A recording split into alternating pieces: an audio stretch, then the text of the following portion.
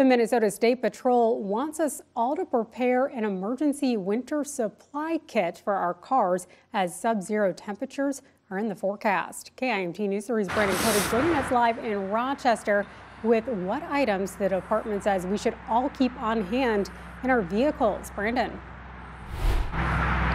Yeah, Jess, I was just packing my emergency kit as the winter storm approaches Minnesota and Iowa. And earlier today, I spoke with Sergeant Troy Christensen of the Minnesota State Patrol, and he shared a few helpful tips for as I prepare the kit. And so, first things first, he says you must bring extra clothing like this nice warm flannel right here that I'm about to put in. And also, he recommends bringing a nice big blanket just in case you need to wait for law enforcement assistance on the road. And this is all in the case that your car stalls or slides into a ditch. Now, in the event you are stranded, State Patrol urges drivers to not wander away from their cars.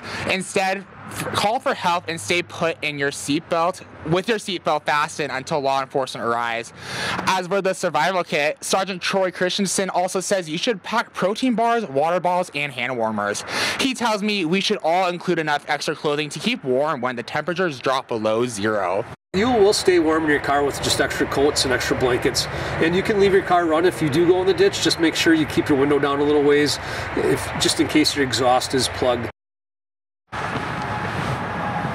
Now, Sergeant Troy Christensen also recommends bringing a car or portable car charger, as I have right here, because this could be the lifeline you need in case disaster strikes. Now, as for tomorrow, meteorologist Travis Clark Smith and I will be heading out in the storm tracker, covering the winter storm and the driving conditions on the roads throughout Iowa and Minnesota. And yeah, I will be on tomorrow at 4, 5, 6, and 10, bringing you the winter coverage you can count on. Live in Rochester, Brandon Cote, KIMT News 3. Thank you, Brandon. Some good information there. And it's also good to remember that you shouldn't leave home without a full tank of gas. And the State Patrol says we should all check weather reports frequently, which of course you can always find right here at KIMT News 3.